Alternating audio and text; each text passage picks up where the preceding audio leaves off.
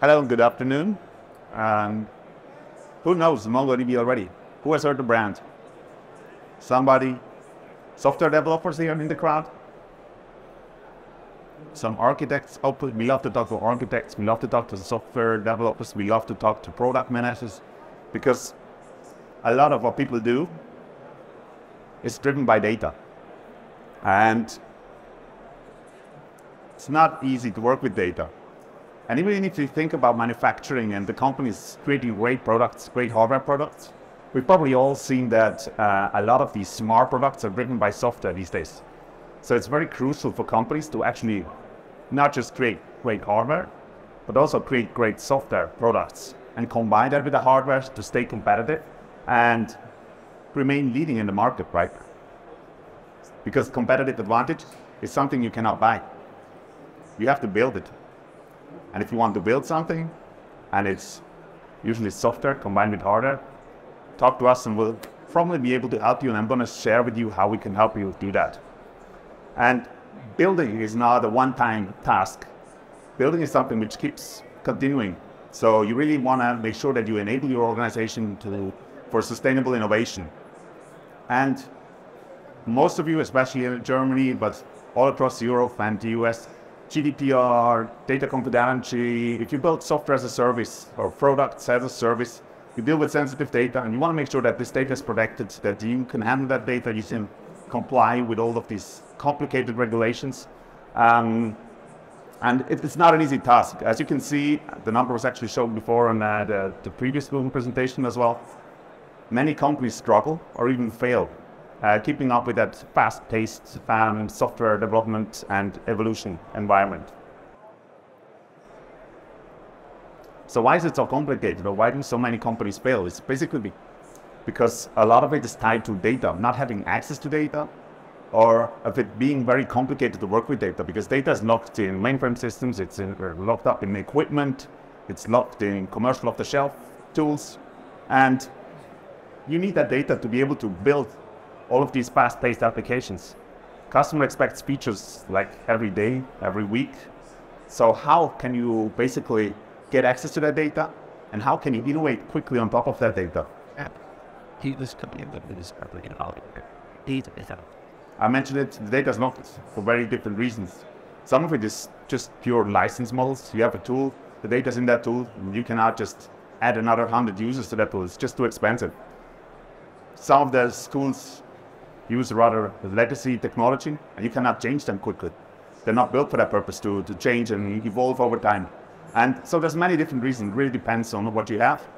But in some way or another, you will always face that challenge. Another challenge is that we're a database technology or a database company.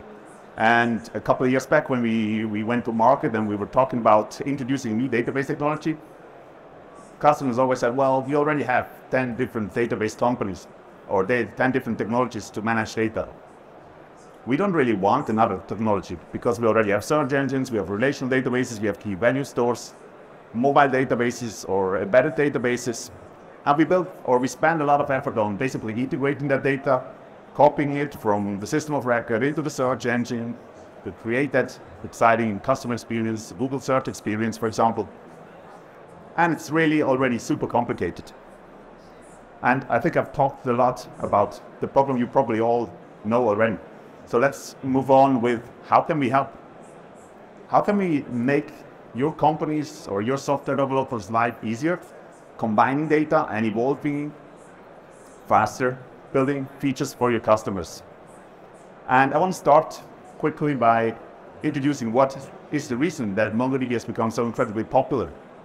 So we're a NoSQL database technology. It's kind of a buzzword. But the key ingredient is the document model. The document model is literally JSON structure. And if you think about REST APIs and APIs all across the internet basically talks JSON. Sensors send JSON structures. Business systems exchange data in JSON structures. So you have it already. So why tear it apart and split it across multiple tables? In many cases, that doesn't make a lot of sense. And with the JSON structure, you get a lot of flexibility because the schema is literally in every single record. So I can start with one structure, I can add on fields over time, I can change data types of fields, You don't even have to take that database down. You can do it actually while the system is up and running. And that is one of the key ingredients why we help companies evolve much, much faster and combine different data sets inside of one technology because of that flexibility. Because the source systems always change, right? There's a new device added, there's a new business system added. They add fields, they add attributes. How can you bring those attributes to the operational data layer at the front?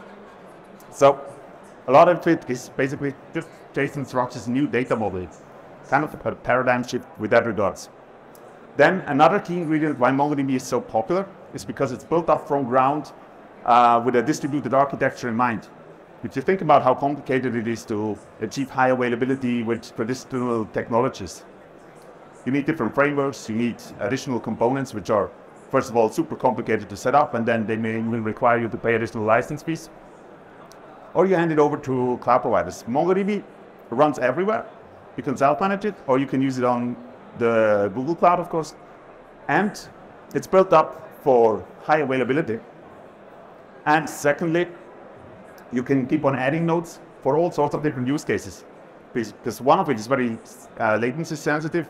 It drives your processes. You really want to make sure that your business keeps running. And then you have your data scientists, your BI people. They want to get access to that data, and they very often also want access to live or real-time, soft real-time data sets. And to not interfere with each other, you can just add new nodes. You can do that while the system is up and running. And then connect your BI tool, your data science, your AI/ML tooling just to these secondary nodes without interference of the operational workloads. Easy, no additional tooling required. It's literally just the configuration of the MongoDB node itself. And since we're here at the Google booth, we obviously want to talk about how not necessarily to run those technologies, because you can get them all fully managed. And since MongoDB is more than 10 years old by now, we've also evolved much more into something which we call a developer data platform. So you have MongoDB fully managed with the key ingredient, the document model on top of it. And the beauty about the document model is literally that it's a superset of all the other data models. So you can put the table into MongoDB easily. You can use MongoDB as a simple key value store. We have query operators for graph queries.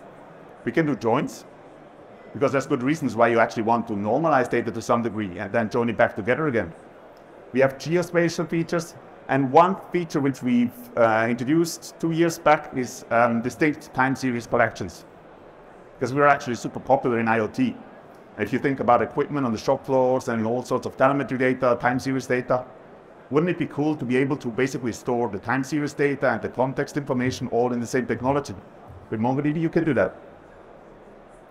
And with regards to software developer performance or productivity, all of that data is accessible through a single API, through a single query.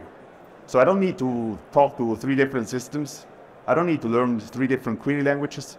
I can do all of that within MongoDB directly on top of my data. So MongoDB is really well suited for transactional workloads. We do have one feature which is search. That's recently been introduced into our data platform. And it's literally full text search, as you know it from Elasticsearch or Solr, based on top of Lucene. So we integrated Lucene as a full text search index into the MongoDB query language. So you don't have to build any ETL workflows anymore. You don't have to duplicate the data remains in MongoDB, but you can still run your type ahead, fuzzy matching, facets directly on top of your data inside of MongoDB. You can also use MongoDB for analytical workloads. And we primarily position ourselves in the space of translytical or operational analytics. We're not a data warehouse.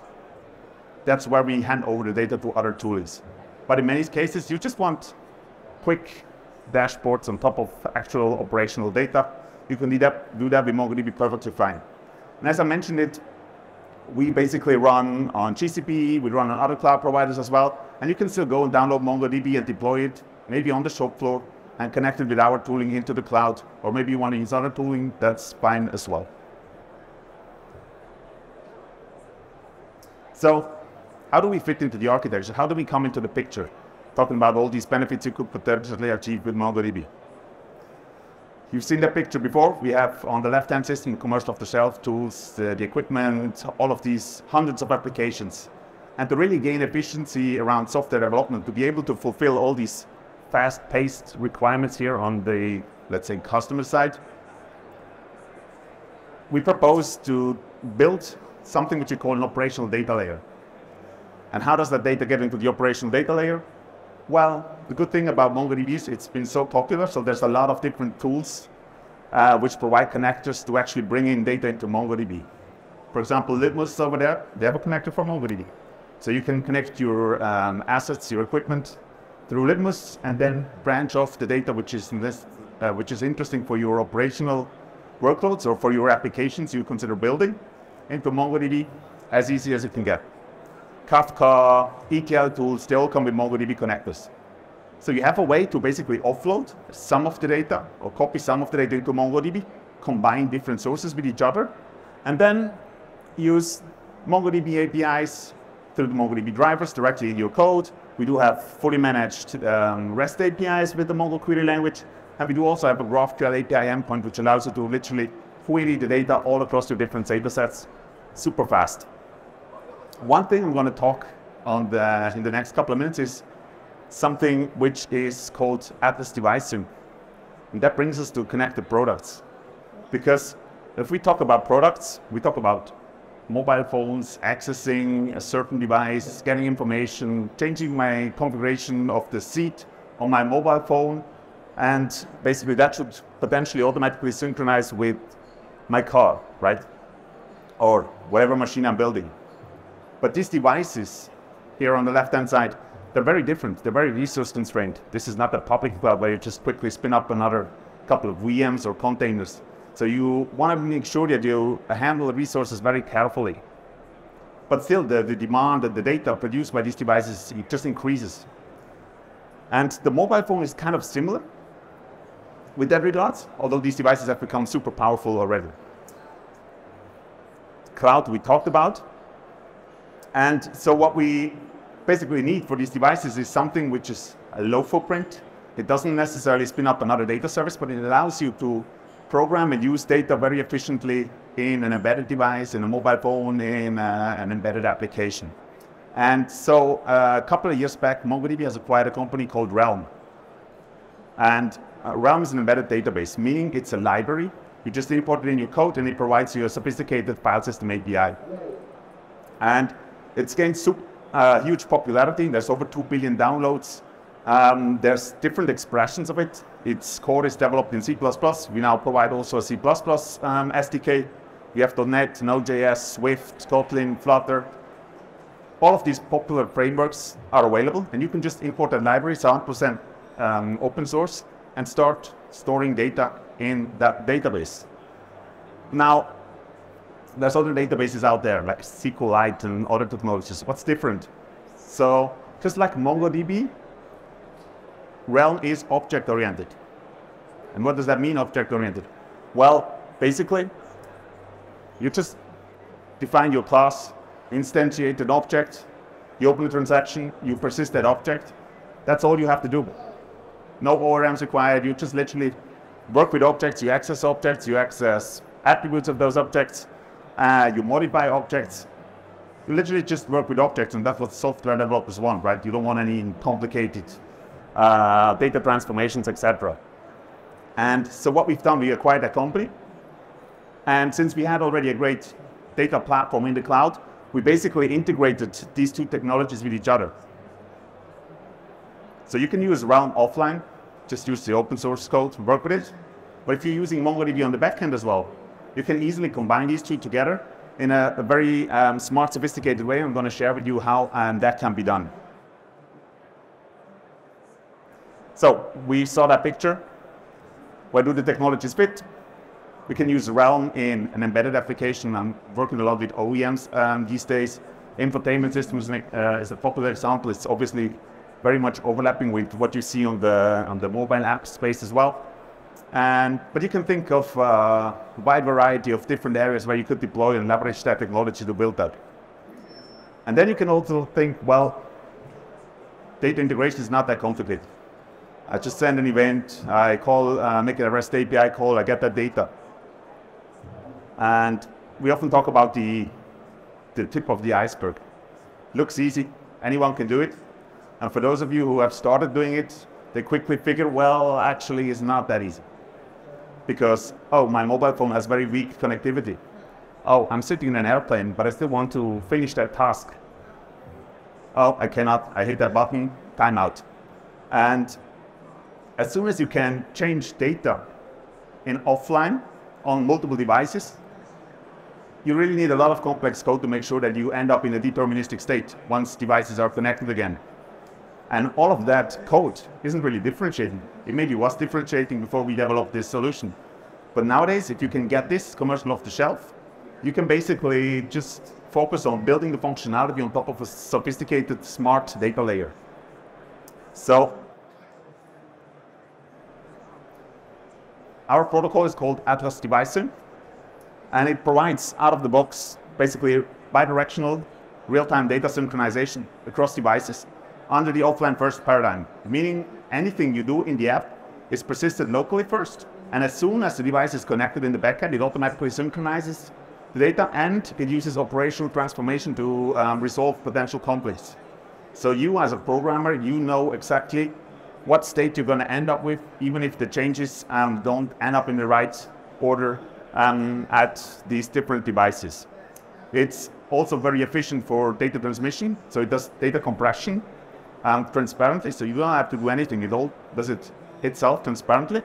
And it's also very cool because it only synchronizes the changes. If you have two data sets and you just increment the value on this side, it will just send that increment command to the other side. It doesn't have to synchronize the whole data set again.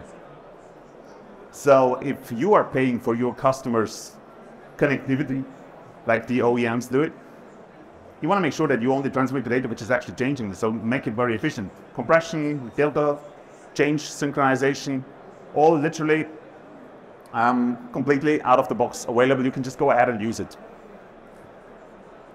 And now I want to talk a little bit about data modeling, because you've seen that JSON structure for many of you, hopefully. This is a very intuitive data structure to be used. And if you walk around and you talk to different companies, you will actually figure that there's also a lot of areas where people start creating ontologies and taxonomies and trying to structure data. And they all have something in common. It's all hierarchical data structures. And if you think about a JSON structure, it's a hierarchical data structure as well. So if we have such a tree, we basically have a tree of objects, right? Some parent object, some components, which are objects as well, with different attributes, with lists of attributes.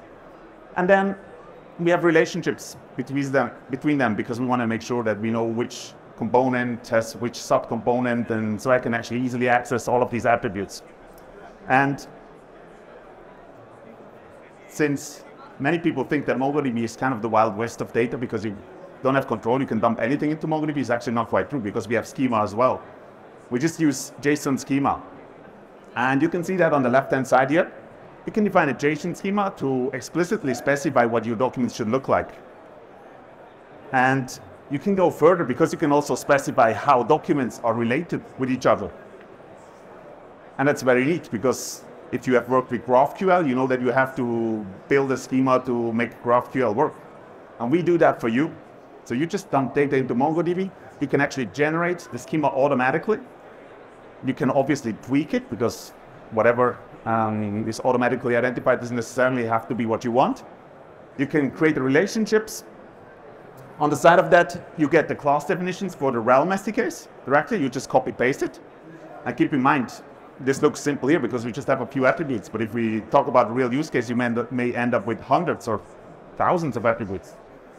So a neat little helper which is going to help you build the right code, less error prone, more efficiently, and use that on or within your specific applications as well. And the same schema, no additional work required, is actually being used for the GraphQL API endpoint, which allows you to query all of these different data sets, including authentication down to the field level. So role-based access control down to the field level. For a particular user, for a system, or for an internal employee who needs access to a different data. All fully managed. Now, there was a lot of technical information. We actually do have a little demonstration. Our booth is right behind there. And the architecture is very simple. I have a little vehicle simulator on top left corner, which has the realm database, collects information even if the vehicle is not connected. It sends that information to the cloud backend using Atlas Device Sync, brings it into MongoDB, and then we can configure database triggers, kind of serverless functions, which then can talk to a REST API, for example, a Vertex AI model, getting inference, bring that inference back into MongoDB, and then sharing that knowledge with mobile apps or with the device itself. Because whenever I talk about this scenario, I talk about, imagine you're sitting in a restaurant, your car is about to catch fire, and the message pops up on your infotainment system. Well, you definitely want to have that information on your mobile phone as well, so you can actually do action. So, a lot of different possibilities. Come to our booth. I'm happy to guide you through, talk a little bit about technology, because that's what I like to do. And we also have a little gimmick, Rubik's Cubes, for anyone who loves puzzles. If you're fast enough, we'll sure get you one from us. Thank you very much for listening in, and have a great event here.